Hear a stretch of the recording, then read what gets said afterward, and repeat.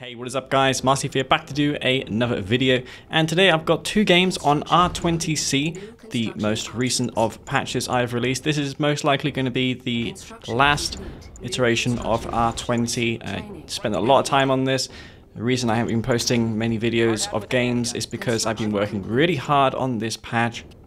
It has taken its toll on me, quite frankly. I didn't have much motivation to play for several days. But I found some motivation to play, and I had some really fun games. I played versus Futurama, I played versus Senna, I played even against Bike Rush, but I wasn't in the best shape, but that's to be expected. So what is so special about this new iteration of the patch? Well, there is the return of the ranked 1 versus 1 ladder. There was much stuff done behind the scenes to convince the Revora admins that we have a compatible patch for the ladder once more. The reason why that was removed 7 years ago was because Predator, the map maker, insisted that his maps could not be played in the patch, in ranked specifically. And there was a lot of controversy surrounding that, but since then we've had many map makers arise, like Technique, Desolator Trooper, Zypher, Bullet, Aquatech, and several others. I apologize if I don't mention your names, but yeah, the map making community is vibrant. Des has been doing a fantastic job of maps. In fact, the next game you'll see after this one will be of the Desolator Trooper map, one of them. One of the biggest changes in R20c is the fact that Harvest is never bugged now. So the bugs that plagued Harvesters for 15 years has been fixed. Took iterations, a few iterations of R20 to fix it. Even during the beta test, I was experimenting and trying to resolve the bug through the process of elimination. But we finally did fix the bugs. It took a lot of persistence, effort, and time. There's no more bugs of Harvesters anymore in Kane's Wrath, which is just fantastic. It's a pity it came a little late, but better late than never, as well as the ladder. There's some other awesome things in this R20 update, which you can find in the description down below. I'll have a link to all the changes. I've also updated the 4K mods. There's an option in the alternate 4K mod to enable this decal that you're seeing on my MRTs for the War Factory MRTs and rig and stuff like that. That's an option you must tick in the installer if you want that. I've improved several textures as well. But yeah, this game here, as you can see, I'm going for Mutant Marauders. You guys probably wondering, what is this game about, Leaf? Well, it's a game where I'm going for Mutants versus Scrin. Stand at the start wondering why I did this, because it's very odd, but versus Scrin I feel like it's really good because it kills Gunwalkers, it kills Seekers. The only thing it doesn't deal with is Devour attacks, and that's why I sold my War Factory off, and I'm going for double airfield straight away before my expansion. So I'm going to go ahead and build a second airfield and start queuing these Orcas. The reason I'm building 2 airfields is so I can speed up my production of these Orcas, because I need several of them out on the map. And while this is happening, I'm going to thin out this anti-air of Senna. He's going for those dev tanks. He has to deal with these MRTs. Devour tanks getting shut up there. Seekers are no match for these MRTs. Mutants doing so much damage. As you can see, the gun damage outputted by those Mutant Marauders is crazy. That has not been buffed or changed in R20 though. Years ago, some patch in R1.02 Plus may have changed the stats of Mutant Marauders. The only thing I did was fix the heroic tracer effects, so if Mutant Marauders are heroic, you can see the red bullets. It also displays the rank on the infantry unit itself now. Before, there was no indication of whether or not the Mutant Marauder was veteran, elite, or heroic. So I've got these mutant MRTs on the ground. I've got 8 Orcas overhead. They don't have hard points, though they're not particularly tanky, so it's hard getting value out of hard points for that reason. Nonetheless, they are moving forward unscouted, and my target is those Devour tanks. I'm going to go ahead and try and snipe these dev tanks. If I can kill both of them, then the Gunwalkers does not concern me. A photon cannon gets dropped, both of the dev tanks gets destroyed, and that's exactly what I wanted to see. I placed down a mine drop, and that dev tank gets sniped down immediately. The decal on my MRTs is unique to 1.02 plus R20. I did modify and remake the decal in 4K resolution with a GDI logo, just so it's not displaying that nod logo, which kind of looks weird when using APCs and MRTs. A couple of Storm Riders in my base. I've got no means of killing them except Mutant Marauders from my Mutant holes. I'm going to start making a couple of those. It really is my only option. I summoned in the Bloodhounds. I'll get 2 veteran Pitbulls. The Wolverines don't shoot aircraft, but those Pitbulls will scare off those Storm Riders. And what I can do is put these Mutants inside of the Harvesters. So Steel Talons and the Mutants, they synergize really well together. Devour tank will go down, and yeah, these mutants are just doing so much. It's basically the mutants alone that are causing the most damage. All the orcas do unfortunately get destroyed by those Storm Riders. I also lost several of my harvesters, so this is not too good for me. I'm taking a lot of damage here. Despite those wins I got, Senna is recovering. He is killing my harvesters, and this is problematic for me. I'm starting to spam out this anti-air, but the GIA battery is pretty pathetic. I do have Mutant Marauders. I'm going to put them inside of these heavy harvesters. It will conceal them there, and Senna may fly into those harvesters expecting to kill them, when in fact the harvesters have those mutants inside and will fire back. They deal sizable DPS to those Storm Riders. Moving into his base once more for another round. Storm Rider gets destroyed there by the harvester. The DPS against vehicles such as harvesters is low, but the self-repair of the MRT is what makes this push very powerful. And I know that it limits his options to just Devourer tanks. If you're trying 59, he could go for Cultists. Though that's still a bit risky, isn't it, against those mutants, which have very big range. Of course, a Storm Column would be the hard counter. Even a couple of Mecha Piece perhaps would do the trick. But the Orcas can deal with one tripod. The Orcas can also sweep in and take out a Storm Column. So you need more than one of those things to counter this. I'm going to go back once again for Orcas, just because I'm so far away from getting my tier 3 out, and I don't feel like I have the time to upgrade railguns and go mammoth tanks. That's very slow. I need to remain on the offensive.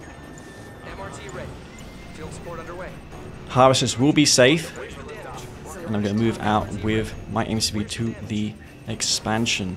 Tier 3 is out, tripod comes out. I don't want to engage into that. I'm Steel Talons. So what I can do at this point is I can summon in the V35s. Storm Riders go into my base. They'll find several of those harvesters were garrisoned up. One of the Storm Riders falls, the others will be forced to retreat. So I lost a harvester there, but that could have been way worse. And now I've got these MRTs with mutants, and those move incredibly quickly. And when Storm Riders fly through those MRTs, they'll get absolutely shredded by those mutants. 8 Orcas once again were rebuilt. Now I'm going for hard points just because it may come in handy. You never know, maybe there'll be minimal air resistance like here. And this will be a tech snipe for me, so that's just what I wanted to see. A AA battery comes down, and the Storm Riders try to chase, but with the aid of those mutant MRT V35s, I'll be able to cover the retreat of those Orcas. Orcas will go back to base for refueling and rearming. Senate doesn't know what to do versus this. It's quite an unorthodox strategy. This is why I am showcasing this. It's a very unusual thing indeed. This is Tournament LA, a classic Technique made map. Speaking of Technique, I have been speaking to him a lot lately. Nothing in regards to Kane's draft, unfortunately, but he's a chill guy. Nice speaking to him or chatting with him on Discord. He's much into Diablo 4. He somewhat piqued my interest in that game, though I looked at the price tag and I was like, I think I'll hold off for a little bit. It's a bit expensive for the time being, in my opinion, at least. I guess if you're a die-hard Diablo fan, you would have no issue paying that much. I think if Kane's Wrath were to have an official remaster with servers and it guaranteed a larger player base, then would you guys pay $80? Man, I don't know. Even in this case, I don't think I would, because I did the patch for R20 and it's unlikely that EA will do a better job with the balance. Because it just took many years to get to this point. But obviously the thing with an official remaster is it will draw in a lot more players, and that's really the thing that mods will never accomplish. You'll never get players coming back to play a mod as much as you would an official product. Storm Rider sweeping, but those MRTs are just right there to intercept. And I'm building up my forces. I'm going for Titans now.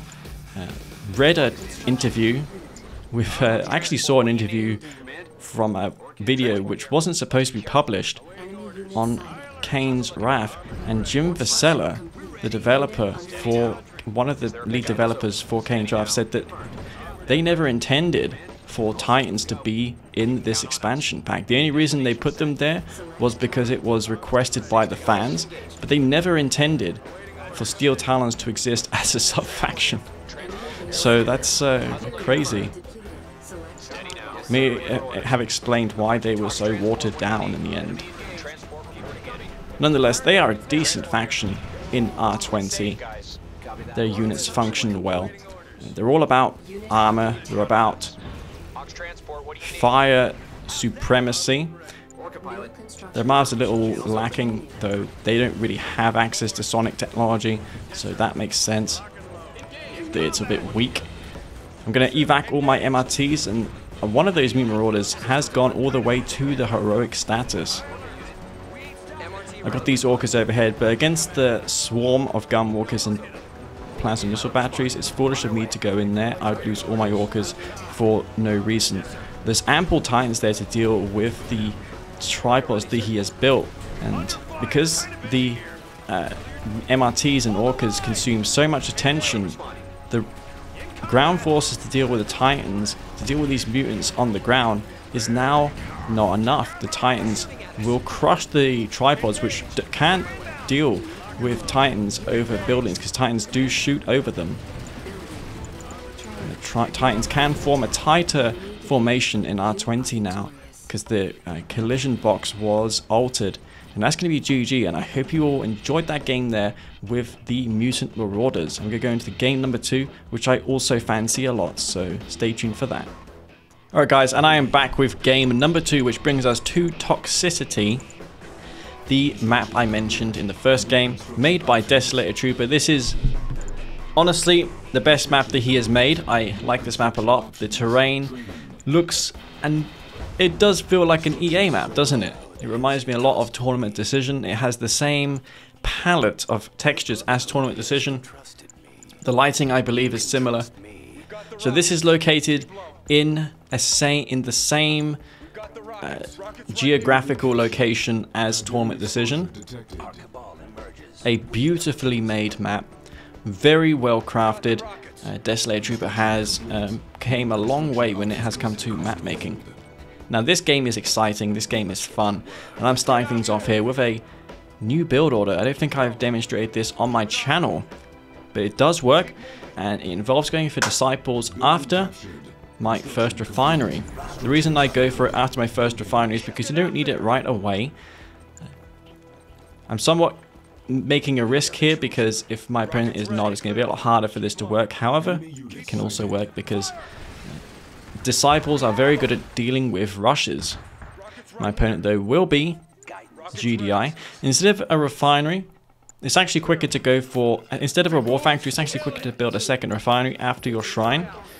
Not only that, but if you build a war factory, then you won't be able to place it and have it have power, because the war factory consumes too much power, and you'd have to wait until your upgrade, the Black Disciples, is finished before you can even power the war factory. So it makes more sense building a refinery after a refinery. And I'm gonna get that 2 and 2 eco. and then after I build the war factory. So this is gonna give me the most amount of income whilst executing this strategy. This will force Senna to build Wolverines because he has steel Talons. MCV was deployed to the expansion. I'm going to get out of the radius of that so I don't lose my stuff to the watchtower. I'm going to move my forces around the place. I've got 3 rocket squads there and 2 cabals that can deal with 1 or 2 Wolverines. Those are full cabals as well. I made them from the Hand of Nod. A lot of people, since the Cabal draft change, haven't been making them from the Hand of Nod, but it's definitely worth it. The full squad is way better. And the 2 Cabals I got from selling the Hand of Nod and Secret Shrine, I sent to my opponent's second spike, and this was also the first time that I've ever had this happen in Kane draft. I used the power signature scan and I saw the upgrade on the power plant there, which gave me scouting intel. Usually if you see no refinery and an upgrade on a power plant, that could mean only one thing, that there's aircraft coming. So I used the power signature scan to get some vital scouting intel. I don't think that has ever occurred in a game of Kane draft, or if it did, it would certainly not be possible to view it from a third person perspective, such as a caster like Cyber. Wolverine goes to its death, and I was thinking maybe he built that just for a hammerhead to clean up my forces, but instead he's going for orcas, which completely took me by surprise. I'm taking up to tier 3 behind this, so this game is just absolutely wild. I'm taking up to tier 3, going for that Atypical as soon as possible. My idea here was to upgrade Atypical and go low eco and try and win out through my units being more cost effective, because they will be with the upgrades. But it's a very tricky strategy to perform. I drop my chemical plant. Orca Strike comes in. No AP ammo just yet for Senna. He's had time to get it. That'll probably be upgraded any moment. I'm going to use this Mantis just for scouting purposes. It's got a lot of health. Harvesters won't fire back at me because they're heavy harvesters. You didn't see people put missiles in them. You did see me use the Mutant Marauders. That's effective. It wasn't a great one-click that, which I did because that field is almost depleted, so it's almost like I didn't even one-click him.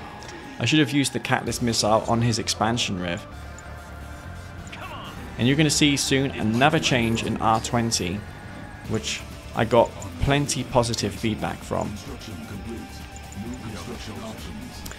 I built a Reckoner because I had 2 Black Hand squads, but upon seeing those Wolverines, of course the Black Hand squads are no more, so I can't make a Reckoner for them. I've got Tib Core, which is going to make these hammerheads obsolete. Wolverines of AP ammo are going to absolutely shred my bikes.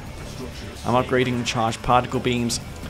I need that online. I'm in a bit of a pickle here because I've only got bikes, and those will get slaughtered against those Wolverines. Only the Mantis can sustain some damage. That's why I'm moving that in first. Shredder turrets are being dropped. I'm hoping that he uses his Wolverines on the Shredder turrets while I kill his Wolverines. So I'm going to surgically attack some of these Wolverines. I need to be very careful. There's an MRT there as well. He must have made that by accident. But the DPS on the bikes is crazy. That hammerhead there is ripe for taking out. Still no expansion ref for me. The hammerhead does get taken out at the expense of that Mantis, but the Mantis paid for itself. It ranked up, it killed those orcas, it killed the hammerhead. And I should be able to deal with these Wolverines with Shredder turrets, though just for good measure I'll make a Purifier as well. I've split off my bikes. I've got 2 groups of them. I'm going to send these bikes to Senate expansion, but instead I decided to cut off his reinforcements. These Wolverines are reinforcing to me. If I can take those out, then after I've killed this army, he'll have no more forces left. Harvest is now being destroyed. Those bikes are being super annoying. Bikes deal splash damage, so make sure you don't kill your own forces. That's a risk with tip core bikes in some situations. And these bikes are causing problems. As you can see, I've got a unique rocket glow on my bikes. You can get this by downloading my 4K remaster mod. If you guys haven't already, then do check that out. That's why my game looks quite a bit different. Another harvester falls, and that was what I needed to get myself back into this game after that one base tech. Senna has an expansion down in the south. I've got a purifier out, 1 or 2 purifiers, it's not a lot. Blackhand aren't known for their armor. Purifiers is really the only thing you can build besides Scorpion tanks that can tank damage. I'm going to focus down these watchtowers because they deal significant damage to bikes, so I felt like it was worth targeting those down that first. I've got multiple groups of forces, and this tip core upgrade is really paying dividends now. The only upgrade I lack is the Purifying Flame, and in R20c it's 500 off, so it only costs $2,500 to get Purifying Flame. It's worth it, in my opinion. The upgrade duration is the same. The reason for it was I didn't want to make Purifying Flame timing pushes more potent. It would have offset the nerf made to the flame tank because we wanted to tone down the early game effectiveness of blue flames, so we kept the upgrade duration the same. Anyways, I want to showcase something here with the Decoy Temple of Nod, and that is you can now laser fence your Decoy Temple of Nod. This will make it look like a real Temple of Nod, because usually one distinguishing factors between the Black Hand or the regular Temple of Nod and the decoy one was the fact that the decoy couldn't be fenced.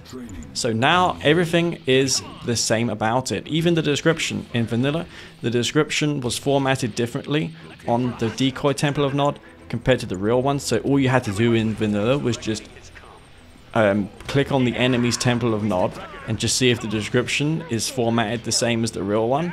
I can't believe EA made that mistake, but they did. And now I've taken it to another level.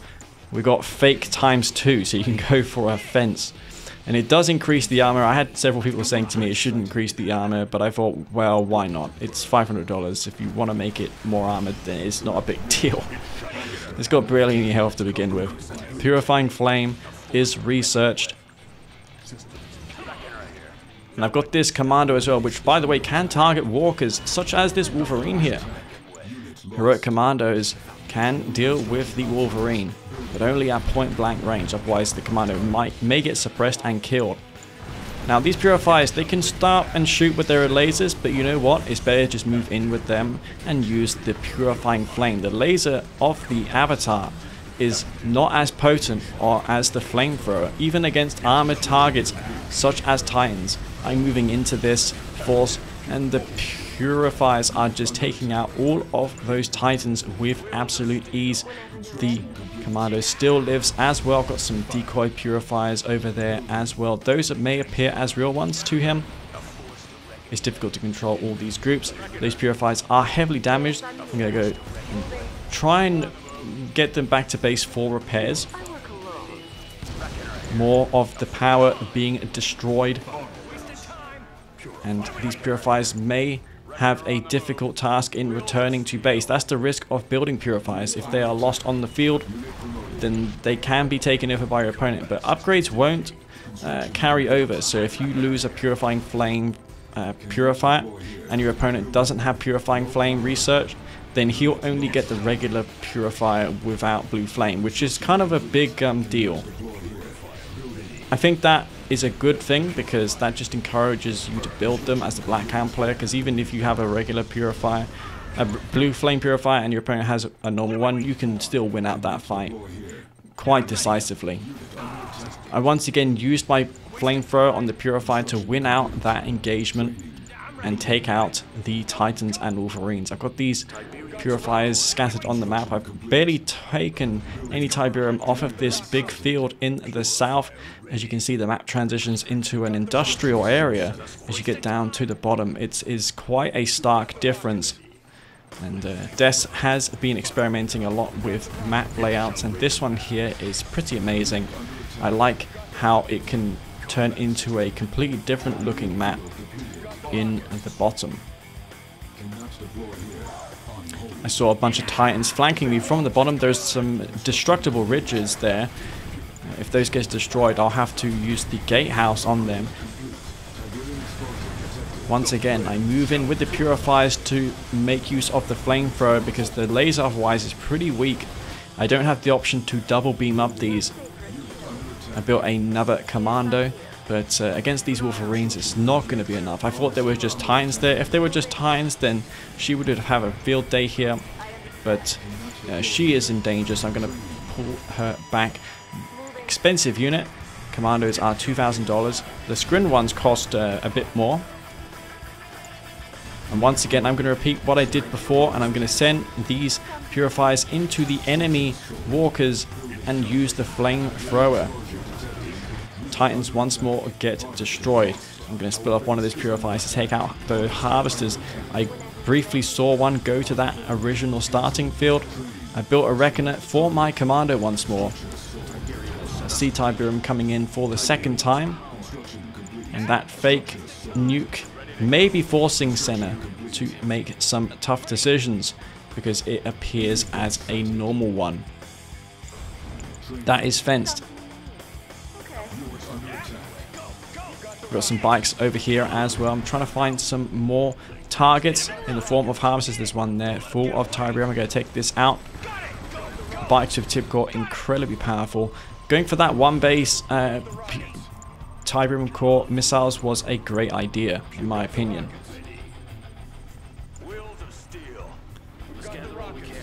So I'm just managing my eco here. I still have not established any economy on my expansion, so the only thing I'm really doing wrong here is not establishing my eco as best as I could on that expansion. I've got these Purifiers against Wolverines and Titans. I'm going to see if I can approach them with the flamethrower. A lot of players don't do this. They don't intentionally use their Purifiers in the way that I'm using them here. That's why I wanted to demonstrate this game to you all, because I feel like people are too quick to judge Purifiers. They don't use them in the way that I feel that they're intended to be used, which is to just move them in. You're not supposed to use the laser on the avatar, maybe against targets such as the Marv when it's retreating and you can get into flamethrower range. But if you are able to approach the enemy with a flamethrower, then just do it, like here. Look at this damage here. One Purifier and all of the Wolverines fell pretty much instantly. And that is even a veteran Purifier as well. So I'm making great use of Purifiers. It's a $2,800 unit. It did receive a small cost reduction in R18, I believe it was, or it was years ago that it got a cost reduction, but that did make it a more viable unit. It's still hard to rank up and promote, but I think if you use them in the way that I'm using them, it's way more possible to get things such as a heroic Purifier. Obviously this Commando has no chance of escaping this, so I'm going to go ahead and see if I can target this Titan before it dies. There's team color on that Purifier husk. That's another change in R20. So lots of changes appearing here. And now you can see I've placed my real Temple of Nod for the anti-EMP ability. The Temple of Nod has an ability which can negate Shockwave or EMP. I did hotkey that. I at one point intended to put that ability on the sidebar, but then I discovered it'd be better for gameplay reasons to not do that. It's just more accessible having it where it is, as I mentioned in a previous video. So once again, another attack coming in. I've got my Redeemer, which has a flamethrower effects on it now, a new one. Also has some distortion like the Purifier does. But I think these little details add up. I think it's an improvement. Fortunately for Senna, I already used my Tib Vein. I've got these units here. I don't really need to respond with my whole army, so what I'm going to do is I'm going to send my army to the other side.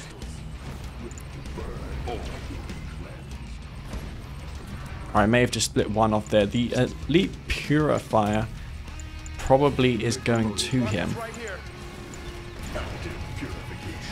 That was destroyed, unfortunately. So that was an Elite Purifier that got taken out, and another one is going to be destroyed in the top. So yeah, this is actually not too good for me at this point. I was in a great position, but now I'm just bleeding forces. I've also got a full blue green Tiberium field in the south, which is nice. I can still be cost effective considering that he does not have railguns. Not that you would ever expect to see railguns against Black Hand, because whoever spams Purifiers, that's the thing. It's usually just infantry and a Redeemer. You may see Behemoths, but I'm quite frankly not too thrilled about Behemoths on a map like this. I think that they are very easily taken out on a large open map such as this. But it's great for sieging the enemy base. They would be good for sieging my base here, but against those Purifiers wandering across the map, they're not particularly useful. I've got a Purifier there. I'm going to start focusing on that refinery. And maybe even get the MCV. Look at the DPS on the Purifier. And the Redeemer even benefits from Purifying Flame in R20. Much as I did with the Purifier, this Redeemer will be sent forward to showcase its beautiful flame. And the DPS increase of the Redeemer is only 30%, so it feels just right. It's not broken or anything. That was to compensate for the fact that the flame tank got a sizable nerf, and they didn't want to change the upgrade cost or duration at the time. We found in early R20 testing that the $3,000 cost was still a bit too high considering the flame tank nerf that was made, or rather fixed because it was bugged. But yeah, here comes this Purifier, which is elite. Maybe if I kill a refinery, it will promote to that heroic status, something that you rarely see from a Purifier. So I'm going to focus on this War Factory, and there you see it, guys, and a heroic Purifier. So this is the second Purifier that had the chance to go heroic. This one did make it. He is focusing on these Titans. 3 more to go, but it's not going to be enough. Ideally, I should have moved in and used the Purifying Flame. That probably would have dealt with all the Titans, and the Purifier would have lived. But yeah, how often do you see that? The answer is not too all that often. And I thought that was a pretty interesting game, showcasing some strategies early on, and then later on with that Purifying Flame on the Purifiers. So that's going to be it, and I hope you all enjoyed these 2 games, guys. I hope you all enjoyed the update, the patch, the ranked mode that has made it to Kane's Draft once more. I hope you all enjoyed this video again. So yeah, this is going to be me, Master Leaf, and before I leave, I'd like to give a big thank you to all of my Patreon supporters who have been continuing to support me and my channel, the patch, the game, all of that stuff. Without you guys, it would not have been possible. And a big thank you to everyone else who has been watching my channel and liking my videos, commenting on them. I really appreciate that as well. So this is going to be me, Master Leaf. Peace out.